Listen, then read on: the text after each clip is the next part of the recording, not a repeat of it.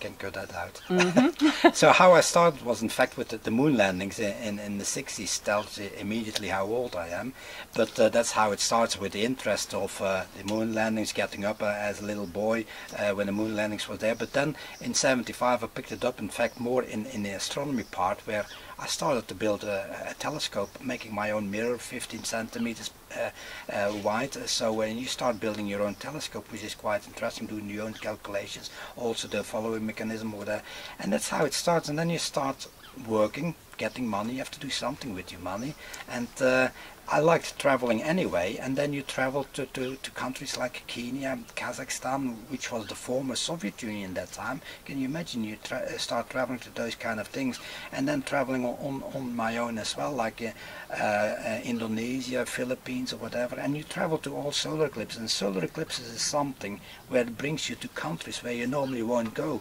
Uruguay, who goes on holiday in Uruguay, for instance? But then you start to pick as well your places. It's not just where it is the best place to observe the solar eclipse, and we travel to solar eclipses like total, annular, partial, but it is as well you start to pick where have I not been yet, and which is a more interesting country. If you can pick, for instance, between Argentina, Brazil, Uruguay, I went to Uruguay because that was more interesting for me than the same with other areas.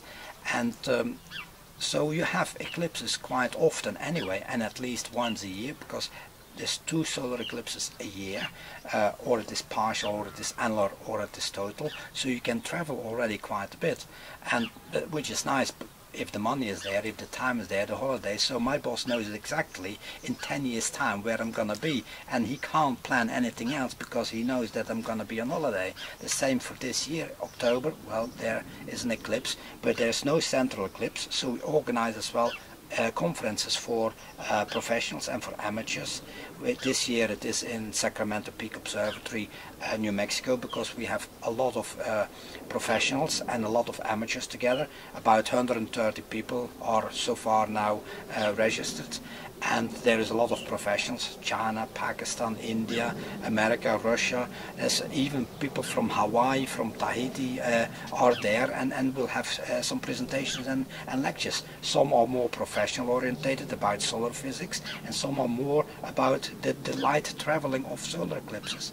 But it is a nice way to travel, and it is an ideal hobby, and it keeps me busy because it is a combination of nature, a combination of travel, which we like. You have to go on holiday anyway, and it is as well a combination of science, where I do science from the ancient time, where I manage a solar eclipse calendar, where I do calculations of when was that last eclipse somewhere, and as well the future, where are we gonna be. Like next year is a total solar eclipse in March in Svalbard, Spitsbergen, minus 30 degrees. Quite cold. It's one of the coldest I've been, because Siberia I've been before, and also Spitsbergen before, which was also quite cold.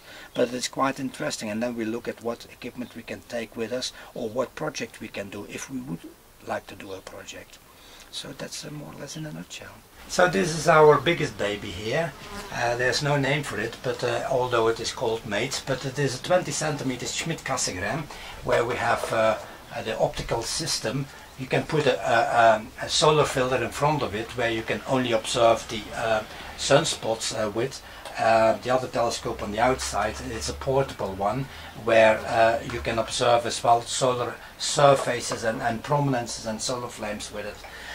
But this telescope, you can see the moon and the moon craters and the moon mountains with it. Also the ring of Jupiter, the rings of Saturn, of course, and a lot of details on Jupiter as well.